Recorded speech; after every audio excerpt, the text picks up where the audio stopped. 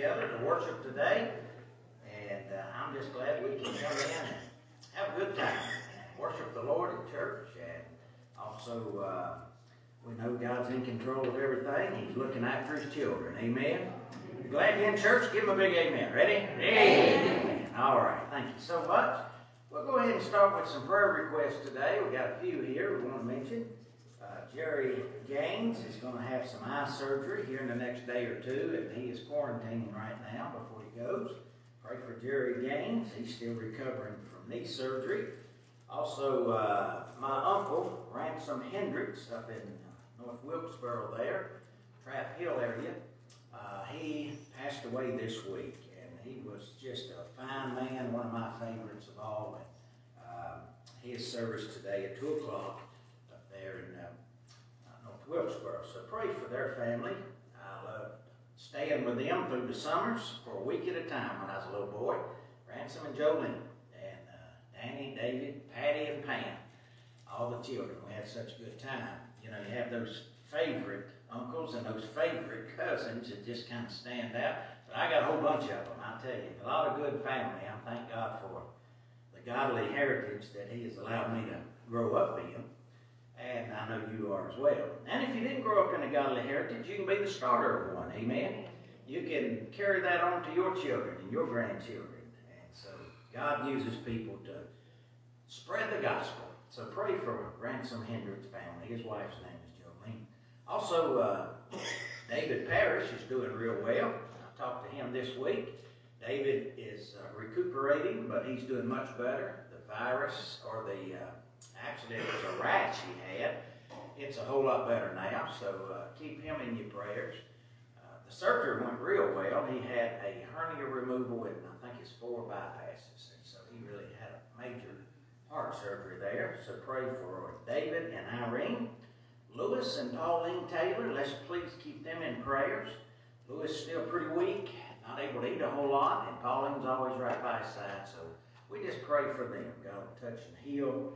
Strengthen Lewis, a fine man. Captain and Judy, we don't want to forget them. They are such precious people. Every one of these are. But I know they've been battling for a long time, and I know we have been praying for them for a long time. But we're not going to give up. Amen. We're going to keep praying for our people, and God bring them through. Pray for Betty Rogers. She's always tuning in. She's such a sweet prayer warrior. She's having some tests run. Then Vita Helms, let's pray for Miss Vita.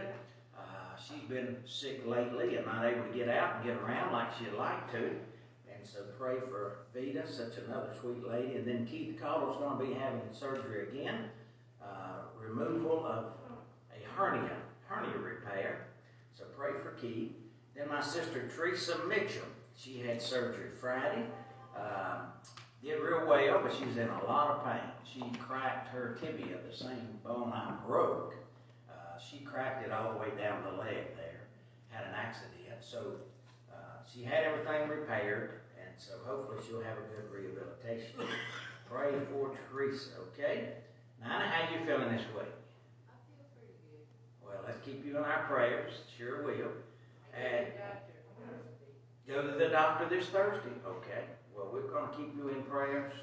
All right. How about you, Jackie and Bobby? How y'all feeling today? Well, we're doing pretty good. Slow, but we're doing pretty good. Well, praise the Lord for that. Well, we've been praying for all of you, every one of you. I've been thinking about you. There's a lot of sickness going on. How about Terry? How's he doing, Carol? Well, Hanging in there? yeah, we all went out last night for dinner. Oh, that's wonderful. 3 of us in the family, Yeah. right together, birthday, so we all. Okay. Well, we got them all in our prayers. Charlotte, you feeling better this week? I'm feeling a lot better, talking better too. Thank the Lord. Thank Well, we're glad you're better. Okay. Charles, how's your family doing then? Doing good. Brother-in-law got to come home. He's continuing treatment at home, and I appreciate everybody's prayers, and he does as well. Oh, praise the Lord. He's back home now. Yeah, got a long way to go, but he's not in the hospital. That's right. That's right. Up Kentucky. Yes, sir. We have Miss Sheila Inman's going to be moving down to Florida. Pray for Sheila. We have, of course, Linda and Helen have really been going and keeping in touch with Sheila since she's been over in the rest home here in High Point or Archdale. But she's going down to Florida. She'll be right, I think, within just a few miles of her daughter and her grandson and their family, son-in-law there. And she's really excited. I'm thankful that she's got some family there that can kind of give her some encouragement, because she's all by herself for a long time. So Sheila Edmond, pray for her as she moves. I hate to see her go, but I love to see her with her family. I know that gives her strength. Who else has one today you want to mention? Joe? Pray for Marie, she's having a procedure Wednesday. Okay, she's going to have a procedure this Wednesday. All right, Marie Cox. Let's keep her in our prayers. Who else had one? Yes, Chrissy. An update on Mike Dennick. He went and spoke to the oncologist on Thursday. They're saying right now that the cancer is stage 2, and they're going to start chemo this Thursday. He'll have chemo twice a week,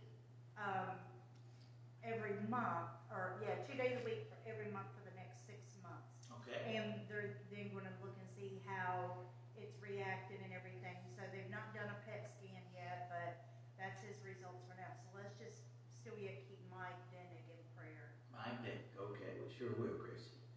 Who else has one here? Yes, Dick. Keep our government prayers, pray real hard for our government right now. Oh, yes, we do need to pray for our government. Those that can't make it to church or even have church to go to, all across the board, people out in California. They are really suffering in California. They've cracked down so hard. Yeah. Dr. John MacArthur's church has stayed open. They closed for a while. The Grace Community there comes on the radio. Many of you probably heard him. Great preacher of the Word. Great teacher of the Word, too. I love to read after him, listen to him. But he has kept his church open through most of it, but they find him every week just for having church. And so they are in the process of going through trials and court and everything else. And it's really, like Billy said, we're in a rough day right now. So let's just pray that God open up the doors and get this virus out of here. Help our government to seek God. And when we all seek God together, I'm telling you, great things can happen. That's for sure. All right. Tom? Yeah, I'm ask for prayer for my 2 boys. Lord knows what's going on. All right. We sure will. We'll keep Josh and Chad in our prayers today. We love those 2 young men. Keep Melissa in prayer. She called me yesterday and she said she works at the jailhouse in Asheboro. And they brought 3 more in yesterday with COVID. And she was having to sign and get them in and everything. But she said they're tested every 2 weeks. And so far she does not have COVID. But she said, she was scared to go anywhere because people looked at her like, stay away from me. And Yeah. they could catch it from her clothes or anything. So she said she just stayed at home most of the time except Bless go her to heart. work. Yeah. So keep her on your prayer list that she does not catch it from them down there. She said there was 17 girls in there, and about half of them has got it. Goodness, is that And right? in the boys' situation too. So Wow. I'll tell you, let's keep Melissa in our prayers. She's such a sweet lady. I always ask her, you keeping them straight down there? She said, I'm a trying preacher. I'm a trying. She works down at the jail there in Asheboro, Randolph County. And she has a tough job, but let's pray God's protection all around her. He puts angels around us. I really believe that. I do too. Everybody has angels around them. If you know the Lord, you have protection, and God's going to look after you. Autumn, are y'all feeling better today? Oh, thank the Lord for that. Glad to see all of you back at church. A lot of people out sick, and back today, we're glad to see everybody here. Who else has one? I don't want to miss anybody. Linda?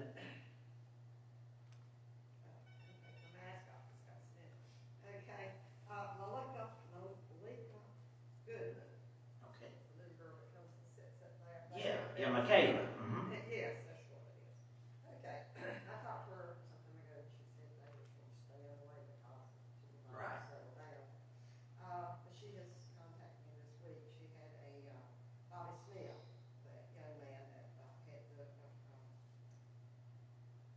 COVID, and he passed yesterday. And then there's another one she has that's Johnny Dark.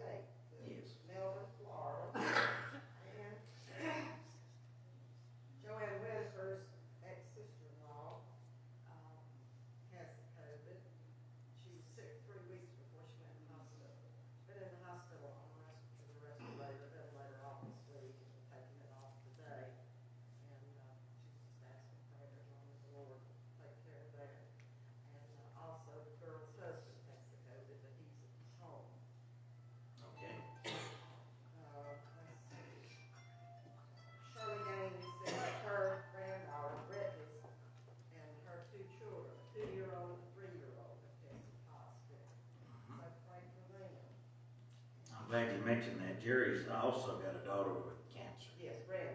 Yeah. And, Pray for her. Pray for them. And I think you mentioned about everybody else that I had on the list. Okay. It's so good to see the Curtins and. Yeah, I'm glad to see Carol and Mary back. We've been praying for you. As well as Gage. Jerry, yeah, it's good to see everybody back today that's been sick and out. Anybody else want to mention one today? Yes. Troy, I missed Troy. Yeah, I was gonna get to him. He's doing better. He's really just kind of laying low right now. But he's coughing up a lot of that, I think, now, pneumonia. But he's really missing everybody. He wanted me to thank everybody for their prayers. He did have pneumonia and still does, but he's been on antibiotics now for about a week. And he says he's coughing it up and he's feeling a little better every day. So please keep him in your prayers. He wants to be here so badly. I know we all miss him. So pray for Dad, if you will. Troy Patterson. Okay. Anybody else? Yes. Keep praying for my mom. Okay. She's got, they're on a very strict lockdown. They have been for almost the whole time. It's really prevented her from doing some of the things that she wanted. But now, she is ready to come home, but she cannot. They will not let her, she can't leave. So, and she doesn't know when they'll let her leave. Okay. So, just pray about that, that, she'll get home. Her mother is a missionary to Israel, to the Jewish people. And she helps the ladies' schools there and wins them, all of them to the Lord. And I'll tell you, she's done a great work over there. I heard they were very strict on the COVID. Yeah. Let's pray she gets to come home real soon. Catherine. Gary, will you lead us in prayer? Right before he does, how about unspokens? Anybody with unspokens? Lord knows all these. All right, Brother Gary. Father God, I come to you in the precious name of Jesus, just asking that you forgive us for our sins. Father God, just come to our hearts and guide us and just put that light in us, Lord God. And just Yes. let us know that regardless of what we face in this life, dear Lord, we have something to look forward to in the next life. And we can keep pushing forward, knowing that you're in control. Yes. We pray for all these battles that people are fighting with sickness, dear Lord, and all of our family members that may be here or away, and the pandemic that we're in, and our governors, and our officials, and our government, Lord God, we're just going through so many things, but we know that you're in control. We know that we're near the end days, Lord. We just Yes. ask, as we near that time, that we continue to look to you, that you would help us, Father God. Help us to focus on you, focus on your work, and focus on winning those souls that are lost for you. And we just thank you for our little church. We just ask that we continue to be a light, Father God, that our doors may always be open. In the precious name of Jesus we pray. Amen. Amen. Thank you so much, Gary. I failed to mention Art Oatley, another one of our men with pneumonia. Had to go to the hospital, but they sent him back home. He's pretty weak, but he's doing pretty good right now. So I've never seen this much sickness. I'll tell you, a lot of it. I'm looking for the day when we all are well and back together again. And hopefully it won't be too much longer. A couple of announcements. Don't forget, of course, we'll have our service tonight and Wednesday online. You can look it up at Grace Baptist Church, Randleman, on the YouTube channel. And if you'd like to tune us in on Facebook, we have Grace Baptist Church worship services there under my name, Marvin Patterson, and you can see it under my name. And if you'd like to friend us, then you can watch it live. That's what we have people here, and I'm going to wave at them. Several of them are waving at me right now. I can see them in the camera. Always good to know people are watching.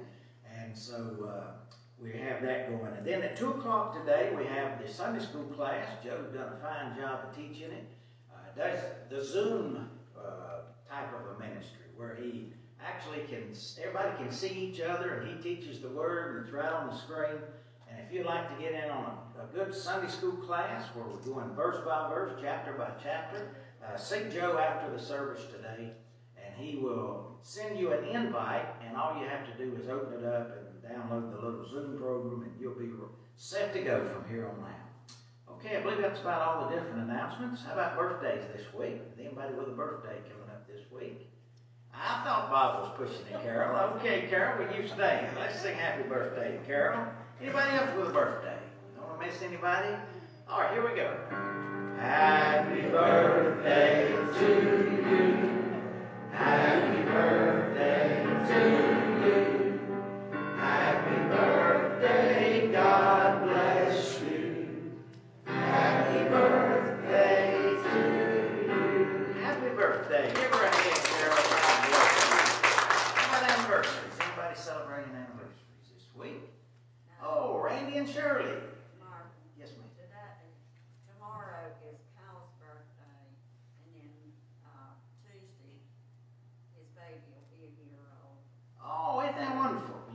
them you said happy birthday. All right. Randy and Shirley, how many years, Randy? 46. 46. Give them a hand there. Let's sing happy anniversary to Randy and Shirley. Here we go. Happy anniversary to you. Happy anniversary to you. Happy anniversary. God bless you. Happy anniversary to you. Hey. Okay, well, let's go ahead and take the offering up here. You want to help us today, Jeremiah? Right over here on the end. I believe I called him a wonder. Is he going to call me or not? Come on up here if you will. Randy, you come on up if you will. And we'll take our offering up as unto the Lord. And Randy, would you, well, let's let Jeremiah and I'll let Randy close us today. Jeremiah, you want to lead us in prayer? We just pray that you would bless this day and that you would bless this offering, and that you would help us during these crazy times. Yes. In Jesus' name we pray, amen. Amen. Thank you.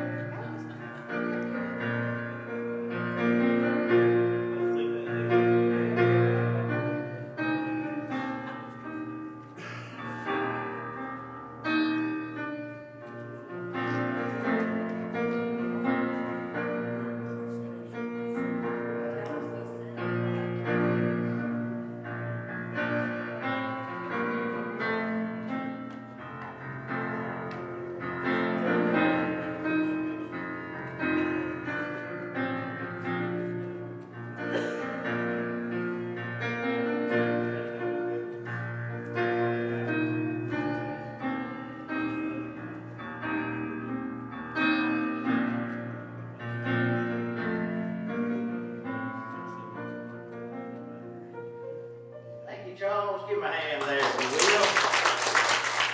Let's all stand and we'll sing Amazing Grace. First and last verse here. Amazing Grace, how sweet the sound. All together, ready? Oh, amazing grace, how sweet the sound that saved a wretch like me. I once was lost, but now I'm found. Was blind, but now I see. Last verse. When we've been there 10,000 years, bright shining as the sun, we know the space to sing God's praise. And when we first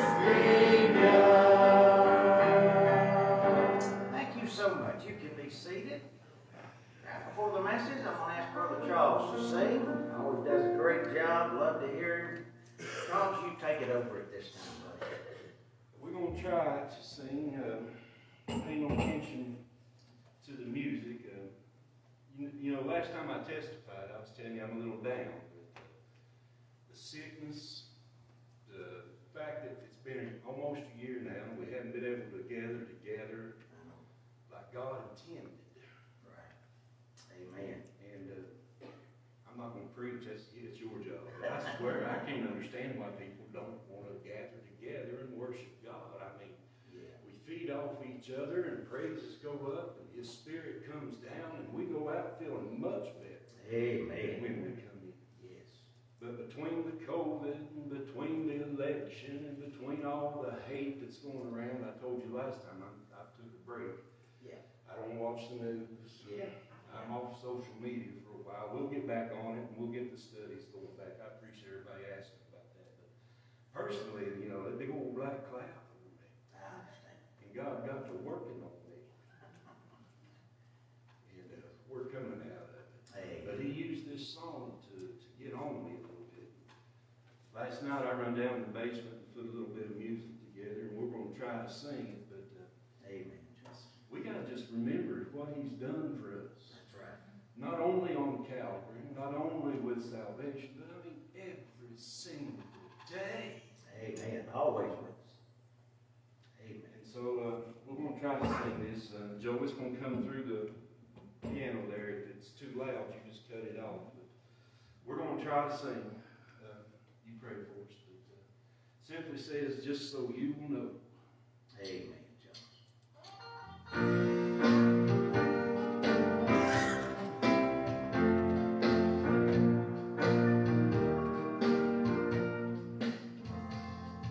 Well, how many times have I proved how much I love? Yes. And how many ways must my love for you I show?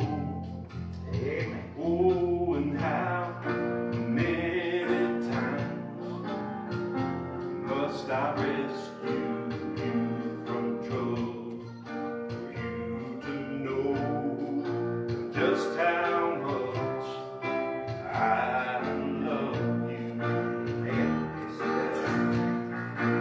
Didn't I wake you up this morning? You were clothed in your right mind. When you walked into the dark, didn't I show up right on time? When you weep a long life's journey, did my angels carry you so you would know? So you would know. Would know just how much I love you. How many days must I build the wall around you? How many nights must I wipe away your tears? And how many storms must I bring you safely through? Know just how much I love you. Yes. Didn't I wake you up this morning? You were clothed in your right mind. When you came on the crowd, didn't I show up right on time? When you weep from life's journey, did my angels carry you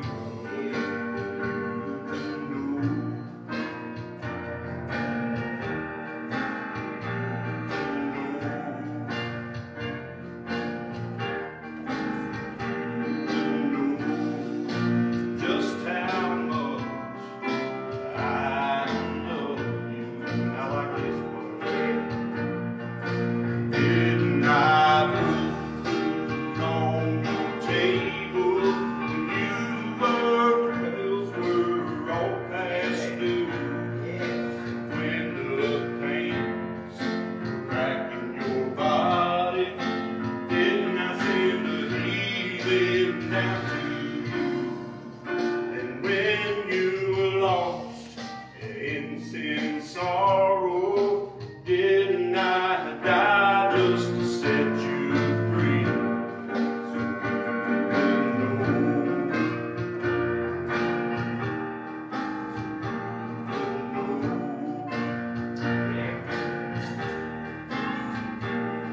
know just how much I love you.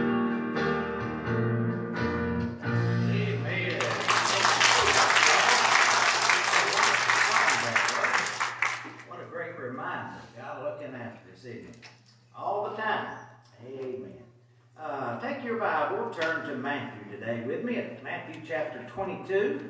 While you're turning there, Chrissy brought in a bunch of eggs back there in cartons. And if you would like to get some of those eggs, they're free of charge. You don't find many things free anymore. And so if you want some good fresh eggs, Chrissy, we thank you for doing that. Just go by and pick some up as you leave in the kitchen area there. And then their contribution statements are ready for you. They're on the table as you leave here. And we appreciate everybody that has given so gracefully to the church to keep the ministry going here at Grace Baptist. Then we have still a lot of Christmas cards there. If you know somebody you could take some to, pick them up and bring them out. I know it'll make their day. Cheer them up a little bit, knowing that, hey, we're thinking about you. We hadn't forgot you. God's still on the throne. Okay, we're going to bring a message today on will the dead live again? Will the dead live again? That's probably the question of the ages. Everybody's always been concerned with it, as we're going to get to in a few moments. Is there really life after death? Well, we're going to see what Jesus has to say about this. And he's asked. And notice with me, if you will, Matthew chapter number 22, starting at verse number 23. It says here, the same day came to him, that would be Jesus, the Sadducees. They're a religious movement. I always call them the Sadducees because they were sad all the time. I'm just kidding about that. But anybody that doesn't know the Lord sad, I feel like they don't have that joy. And they were enemies of the Lord. Pharisees and Sadducees gave him a hard time. That's what they're trying to do now. Trick him. But he knows what they're doing. He's God in the flesh. And so they're trying to give him a trick question. So they came to him. And it says here, these Sadducees say that there is no resurrection.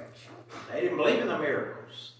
And they asked Jesus in verse 24, saying, Master, Moses said, if a man die, having no children, his brother shall marry his wife, and raise up seed unto his brother. Now there were with us 7 brethren, and the first, when he had married a wife, deceased, passed away, and having no issue or children, left his wife unto his brother. Verse 26, likewise the second also, and the third, and the 7th. And then it says in verse 27, and last of all the woman, she died also. Therefore in the resurrection, whose wife shall she be of the 7th? For they all had her. And Jesus answered and said unto them, ye do err, not knowing the Scriptures. Hey, they're supposed to be the religious authorities. He says, you don't really know the Scripture, knowing the Scriptures nor the power of God. Verse 30, for in the resurrection they neither marry nor are given in marriage, but they're like the angels of God in heaven. But as touching and the resurrection of the dead, have you not read that which was spoken unto you by God, saying, I am the God of Abraham, the God of Isaac, and the God of Jacob. God is not the God of the dead, but of the living. I'm glad of that, aren't you? Then in verse number 33, when the multitude heard this, they were astonished at his doctrine. Let's go to the Lord in prayer. Right before our message today, will the dead live again? I just want to give you a quick backdrop here. Yes.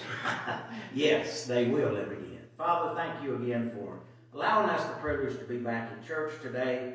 I thank you for each one that were able to come to be with us here, and I pray a special blessing upon them as we study the Word, and those who are looking on by the means of internet, and Lord, those who listen by the radio ministry, so many ways to try to get the Word out. And I pray for those on the prayer list, those who are having surgery, those who have been through surgeries, those who have lost loved ones with a bereaved heart today. Bring them comfort, bring them strength. That this world is not all there is to it. It's only a preparation for the everlasting life that's laid up for the child of God.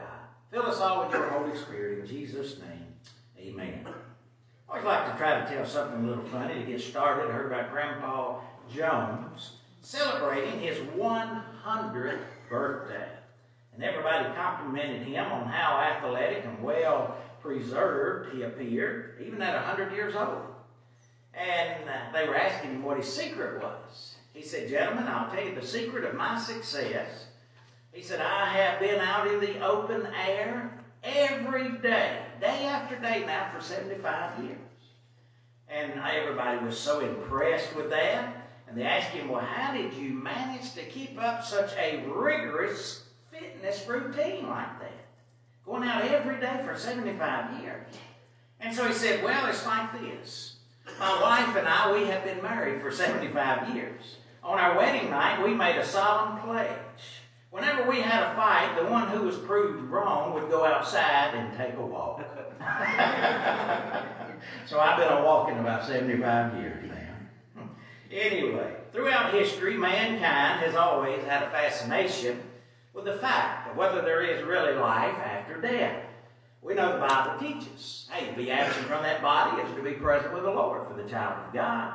This is only the tabernacle the Bible teaches, like a little tent we go around in for a few years on this earth, but the real person is either going to go to heaven or hell.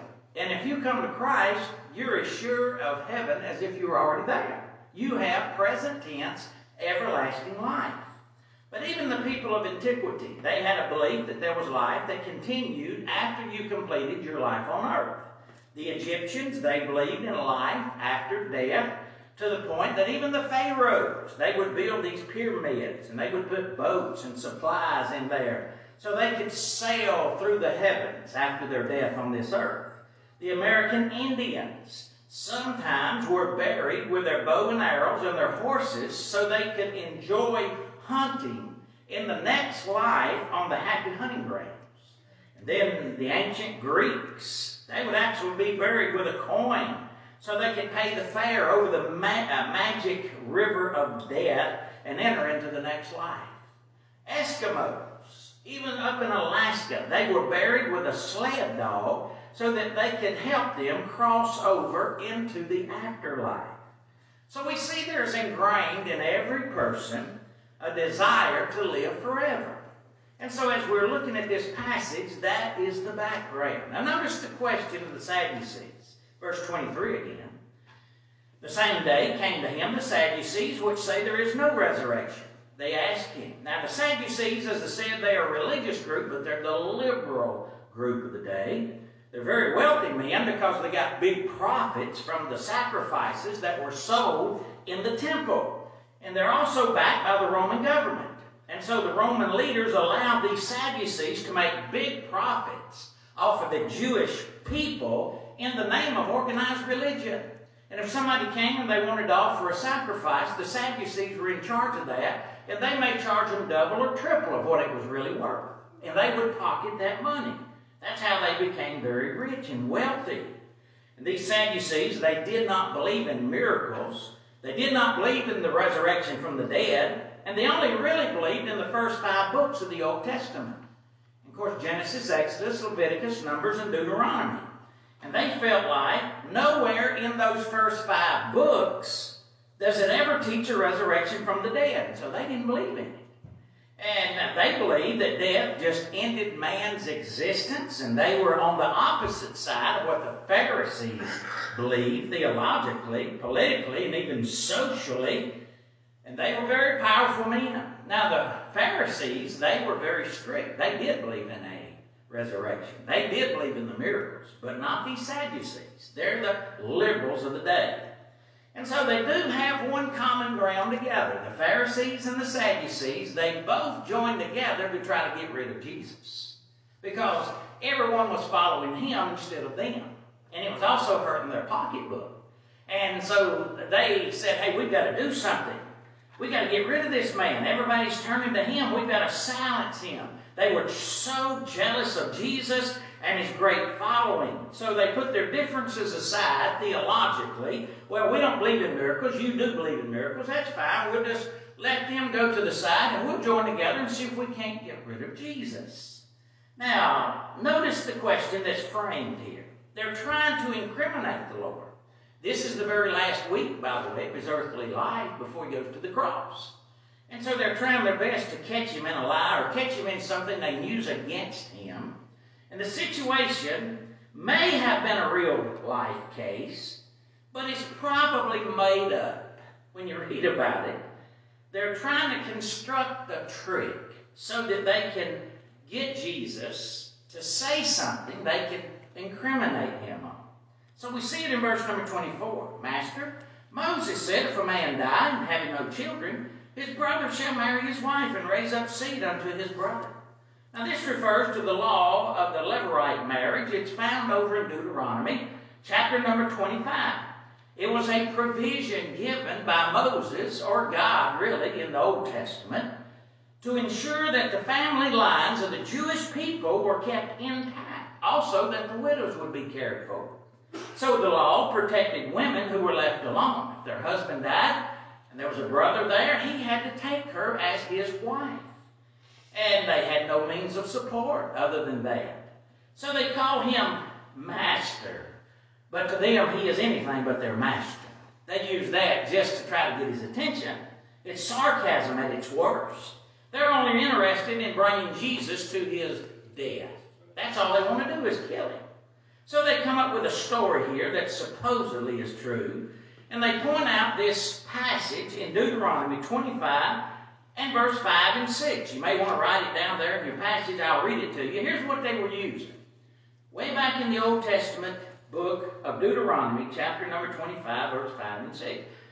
Moses said, if brethren dwell together, and one of them die and have no child, the wife of the dead shall not marry a stranger.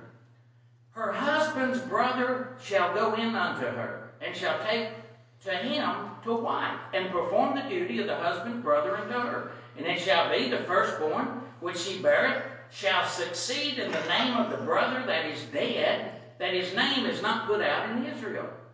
So that was a law that was given back in Moses' day to preserve the family line and also to care for the widows. Now, if a brother refused to perform that duty, and sometimes that happened, then the widow would go to the elders of the city and tell them her predicament. And she'd say, well, he won't marry me. And I don't have another husband to raise up children unto my husband's name. And so what they would do, they would bring him in, and she would take off the shoe of the unwilling brother and spit in his face as an act of shame and dishonor for refusing to marry her and to raise up a child in the memory of her first husband. And it happened from time to time. And so with that in mind, we're going to go back to Matthew chapter 22 and verse 25. I want you to see this story that's based on that teaching. Now back in Matthew 22 verse 25, here is the story. Now there were with us 7 brethren, and the first, when he had married a wife, deceased. He died, having no issue or no children, and left his wife unto his brother. Now the first brother here, he marries a wife, dies prematurely, no doubt, in his young age. He didn't have any children that could carry on the family name, and so the wife is supposed to marry the next brother in line. Well, look at verse 26. Likewise, the second also, and the third, and even up to the 7th. That's a lot of brothers dying real quickly here. I'm going to tell you, if I were that 7th brother, I believe I'd have got out of camp. Something's going on here. These brothers are dropping like flies. Do you remember Blanche Taylor Moore, the so-called Black Widow of North Carolina, put on death row for killing at least 3 victims, possibly 4, poisoning a 5th victim with arsenic? I think there's something wrong here. It kind of sounds like her. And this lady in this story is getting rid of these husbands so fast and then runs out of husbands. So they tell Jesus the lady's been married to 7 husbands. Nobody's next in line. And notice verse number 27. And last of all, the woman died. Now the woman, who had been completely exhausted, I'm sure, after 7 husbands, she dies as well. Now comes the trick question. Verse 28. Therefore in the resurrection, whose wife shall she be of the 7? They all had her. Whose wife is she going to be? She's got 7 husbands. Pharisees believed in the resurrection. The Sadducees did not believe in the resurrection. And they know that Jesus did teach the resurrection in his ministry. And among the Jews, there were those who did believe in the resurrection. They believed that she came back just like he left, both in appearance and in relationship. So if this be the case, then what relationship would this woman have with all 7 husbands? Since God never condones polygamy, the thinking was, which one of these husbands is the real husband? And which one would be the one the wife would live with throughout all eternity if indeed there is a resurrection? So that's their question. Now look at number 2, the response of Jesus. I love how he handles this. Notice verse number 29, Jesus answered and said unto them, Ye do err, not knowing the Scriptures, nor the power of God. He says, you really don't know what you're talking about. You're supposed to be the religious leaders and you don't even know the Word of God. And friends, the Old Testament teaches the resurrection just like the New Testament teaches the resurrection. He's saying you don't really know what the Old Testament Scriptures teach, nor do you understand the mighty power of God. It's strong enough to do whatever God intends for it to do. The word for err in verse number 29, you do err. That word means to go astray. It means to deceive. It means to seduce or be out of the way in the Greek language. So Jesus recognized these religious leaders had strayed away from the truth of the Word of God. They're setting up their own man-made doctrines to make it fit their way of thinking. And friends, that is always dangerous. It is not what you think, it is not what I think that really matters. What really matters is what God thinks. And what God says in the Word of God, that's our authority. So verse number 30, here's his answer. For in the resurrection they neither marry nor are given in marriage, but are as the angels of God in heaven. The Sadducees, they didn't even believe in angels. So here Jesus is exposing another one of their false beliefs. Angels are deathless creatures. They do not propagate or have children. Therefore, there's no need of marriage with angels. They're in a fixed state. And then it says in the resurrection. I mean, the saints will have those same characteristics. So Jesus is saying that we're going to be like the angels. But we're not going to be angels, by the way. There is a teaching going around, so-and-so got his wings and Nagin got the wings. But actually, if the truth be known, angels are a separate breed of the creation of God. We will have glorified body like Jesus. We will travel at speed of thought. We will go right through walls. There's no need for us to have wings. We can move just like Jesus did.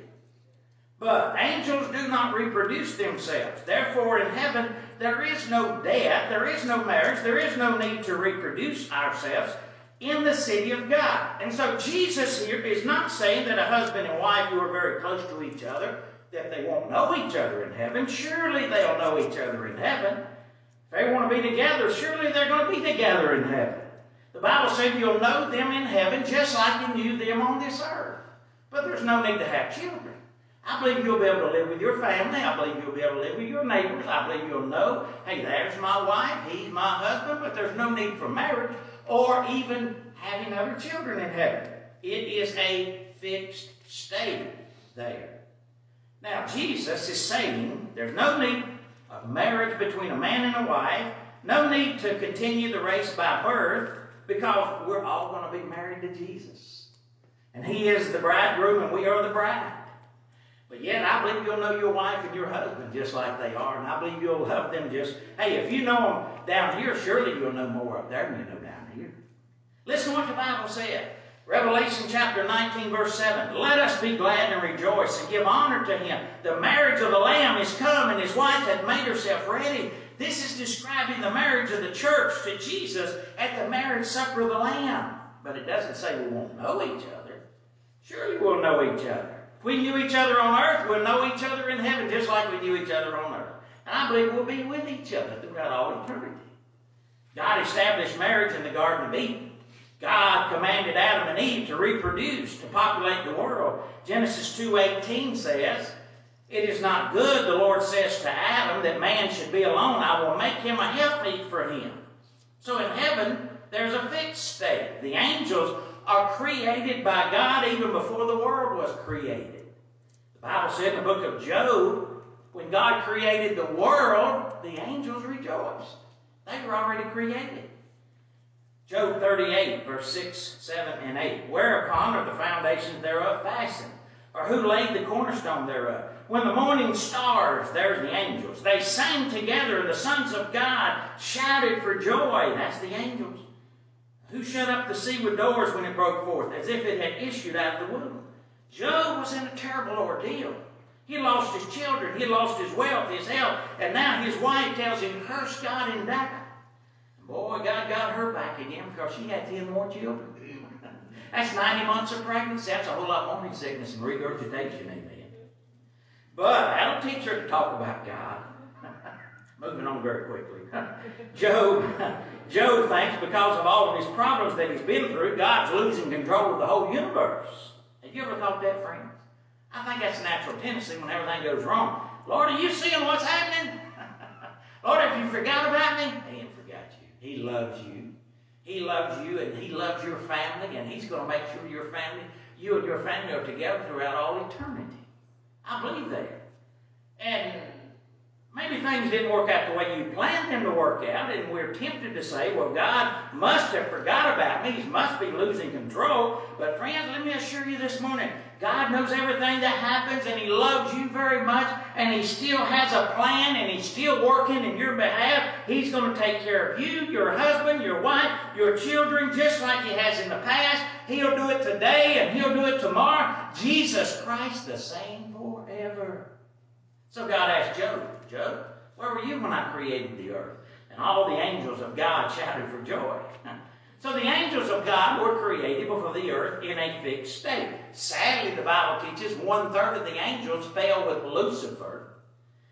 They rebelled against God. They became demons. But there's 2/3 that remain faithful to God. They are the good angels.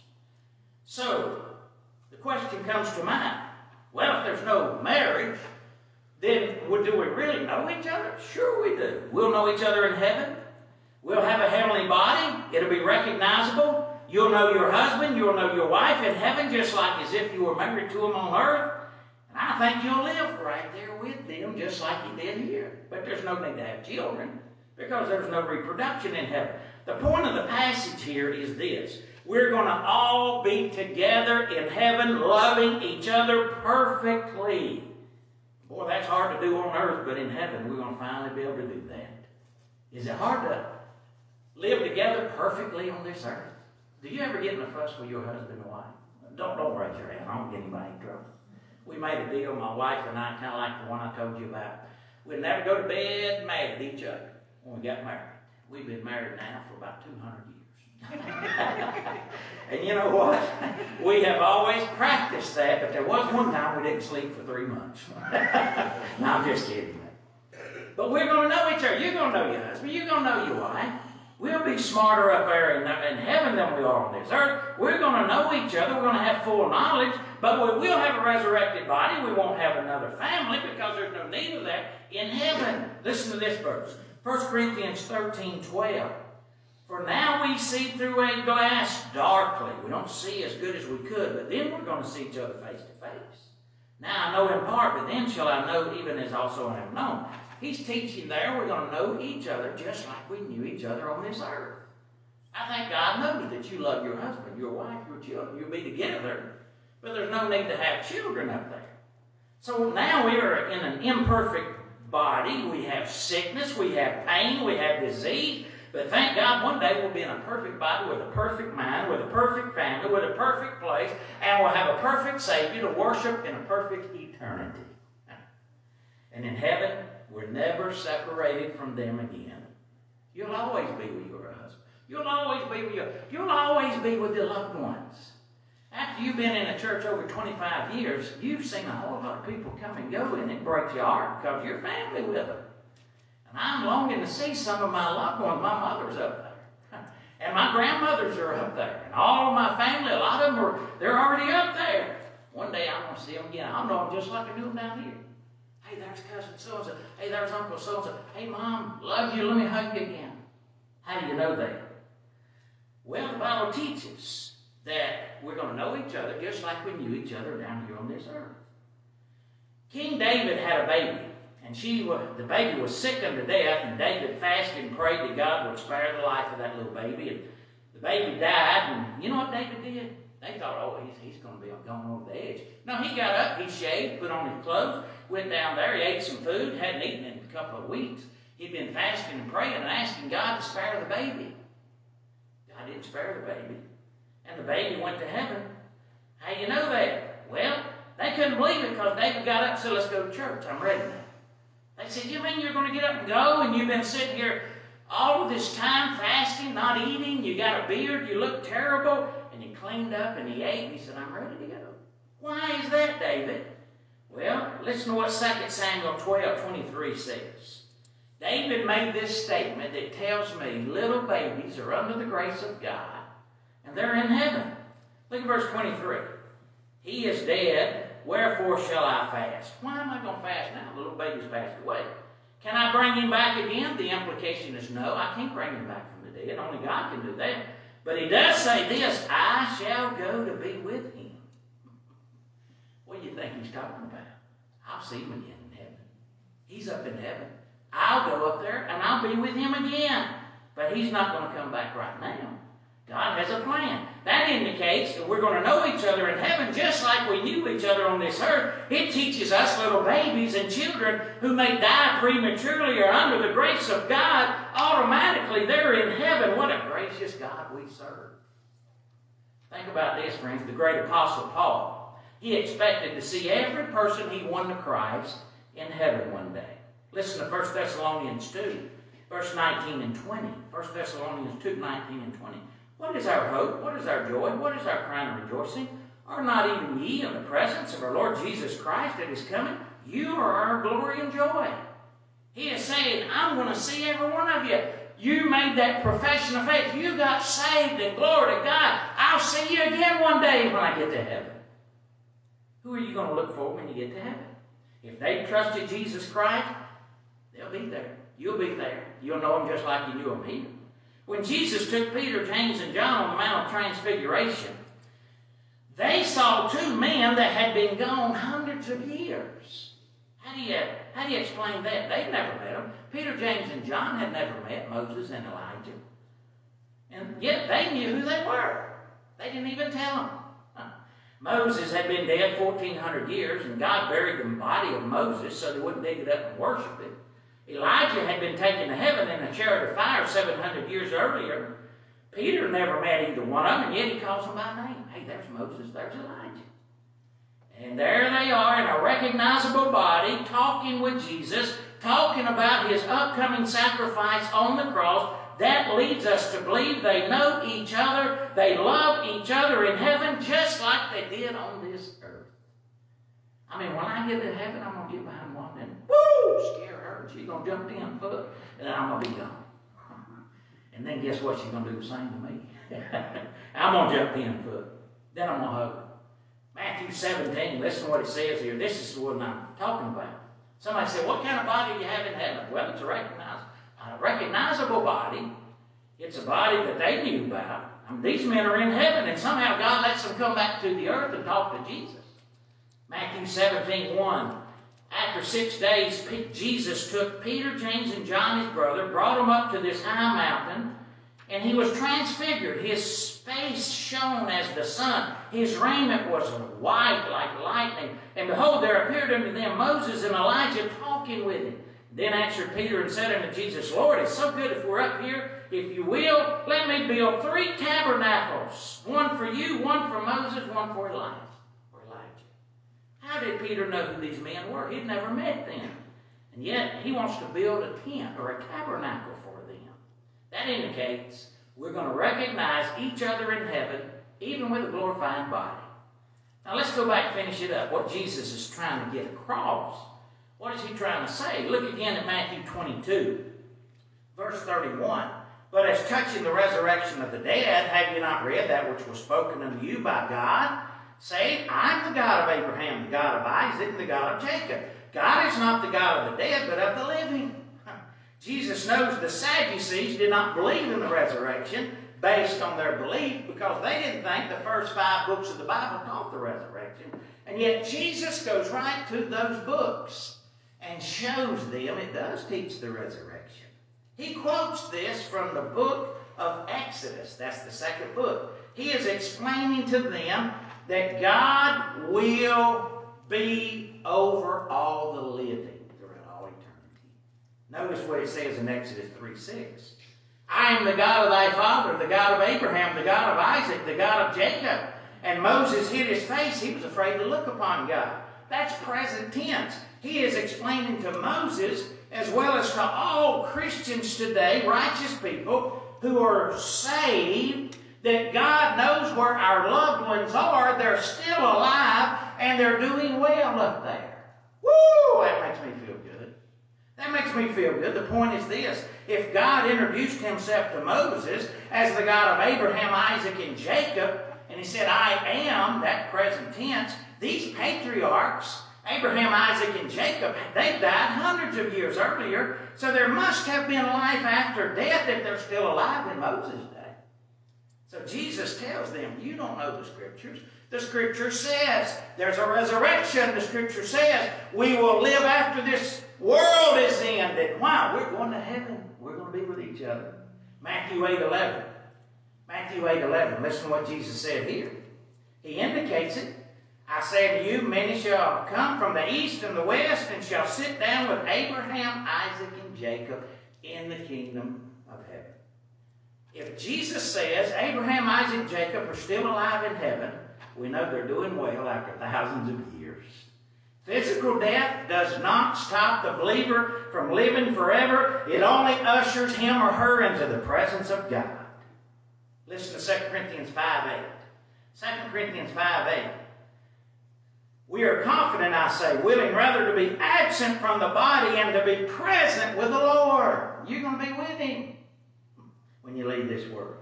He's talking to these Sadducees. God's mighty power will sustain and allow the child of God to live forever and ever with our loved ones, with our family members, with our friends, with our church up there in heaven. We will be resurrected like Jesus Christ. Woo! There is life after death. You haven't seen your loved one for the last time. I know it breaks our heart to see them lower down in that grave. It just tears you up. It takes you a long time. You don't think you ever get over it. But Jesus used even the authority of those books that they didn't even trust, that they said they only believed them.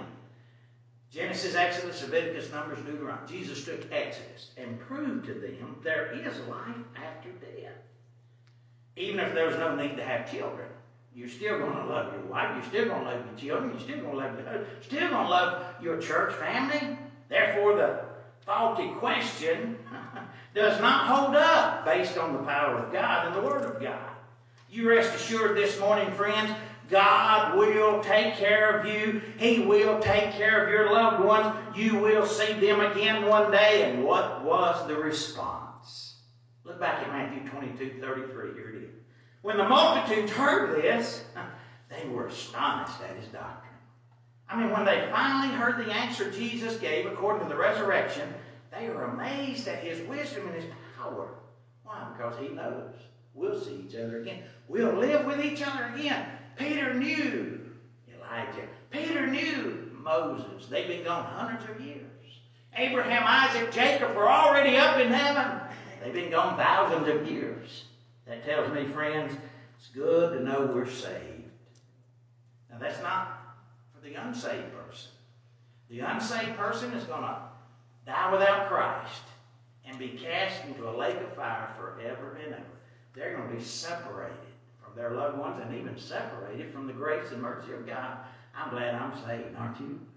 I'm glad I'm going to heaven. I'm glad the Bible said that Jesus Christ rose victorious over death, hell, and the grave, carrying the keys of eternal life, saying, I am the resurrection. I am the life. He or she that believes in me, though he were dead, woo, yet shall he live.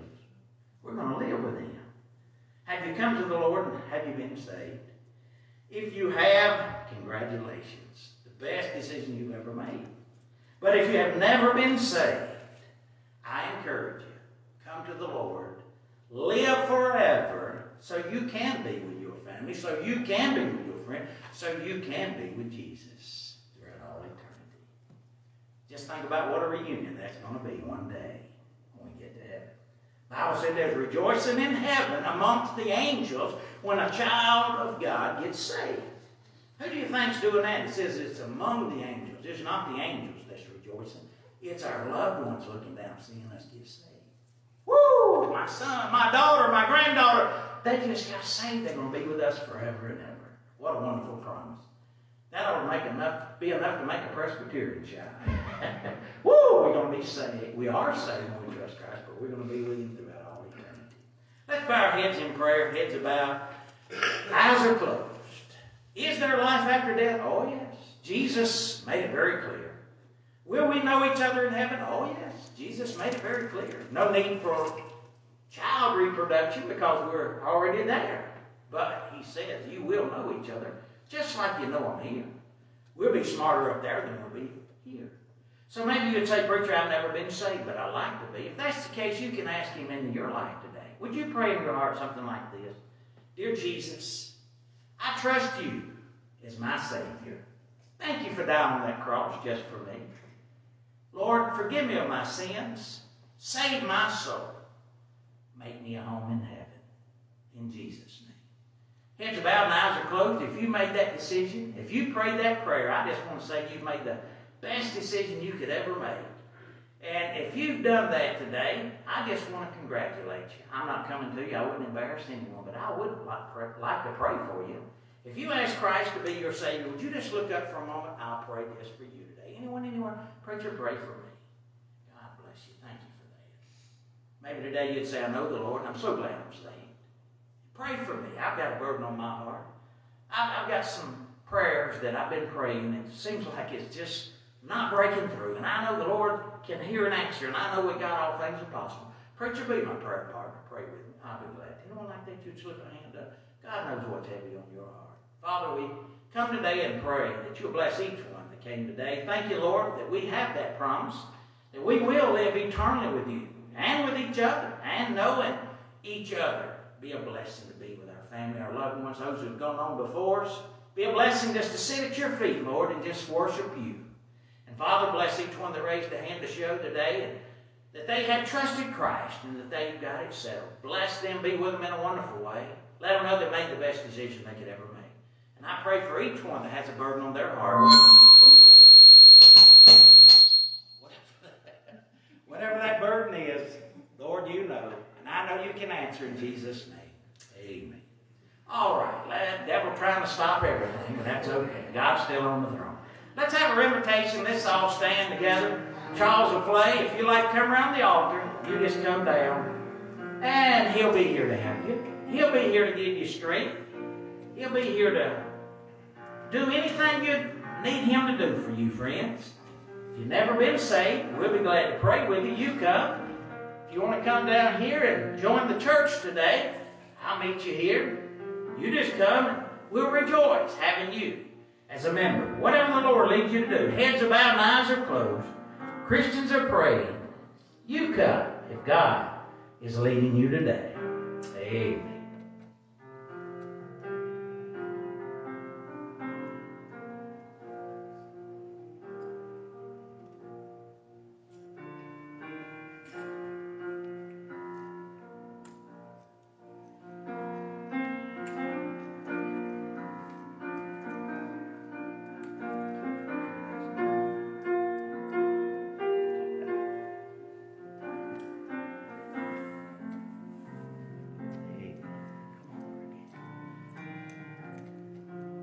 I want you to look up and see a young man that got saved here and wants to come and unite here at this church. Keith DeClue. Keith loves the Lord, and I'll tell you, he's been a real blessing to us. And his wife, y'all come on up here and stand with him, the whole family, if you will. I know how to give him some support. They said they didn't want to go, but that's okay. Y'all can come. All righty. Here we go. And it's a blessing. Joanna told him about the Lord and actually led him to the Lord and then got him down here with us. And he loves this church. And they have precious family together. And I thank God for Keith, Joanna. How many? It's been about a month now? Y'all been married? About a month. And they're starting on the right foot. Wouldn't you say that? Everybody excited for him to come and join? Give him a big amen. Ready? Amen. All right. Let's give the Lord a big praise today. Thank God. You can come by and speak to him. You don't have to shake hands. No, I know we're in a different day. We will one day. But let him know you appreciate him coming and joining here at Grace Baptist Church. Keith, we love you and love Joanna. Y'all are such a blessing. And we're glad to have you as members. All right, let's be dismissed in prayer at this time. Randy, if you would, you dismiss us. Tell somebody you love them. Have a happy week. Brother Randy. Lord God in heaven, I thank you, Father, for an opportunity, Lord, to just be in a place, Lord, that we know we are loved, Yes. we know we are cared for, Lord. We thank you so much for being the master of love, Father. The example that we need each and every day, Lord. Help us to use our lives, Lord, to encourage and strengthen, Lord, to encourage others, Lord, to come to know you in a real way. I pray, Lord God, to take us from here now, Lord, bring us back rejoicing at the next appointed time. In Jesus' name. Amen. Amen. Thank you so much.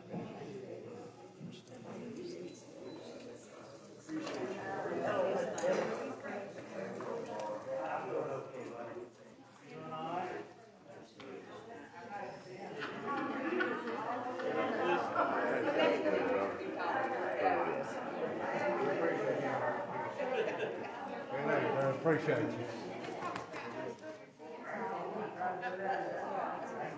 Congratulations, brother.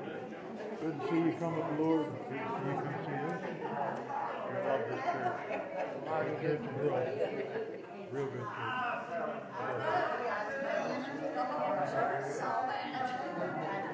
Hey, congratulations.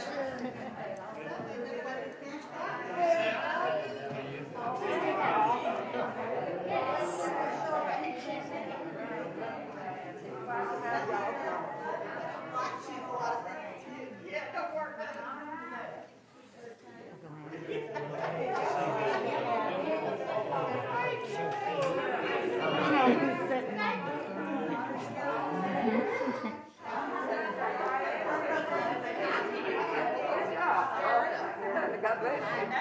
No, we're not supposed to hug, but we. I'm like, girl, we're not supposed to hug, but definitely happy to have y'all shake hands. God bless the.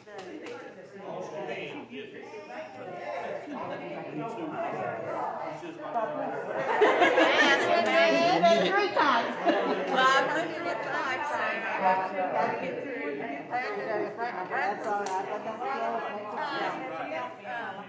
That's it, but you know, yeah. They remind us of ourselves. Well, congratulations. There for a while, you asked me.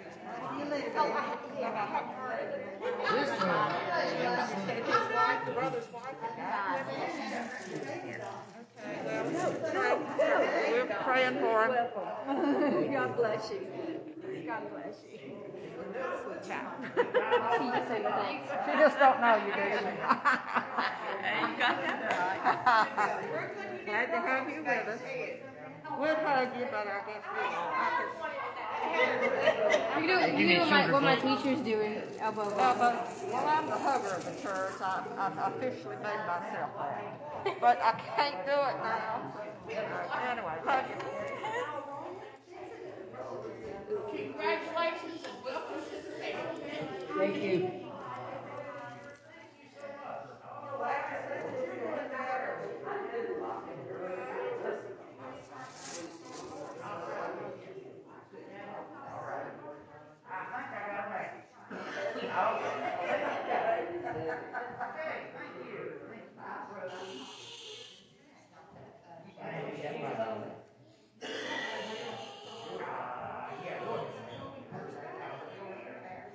Bye, Bobby.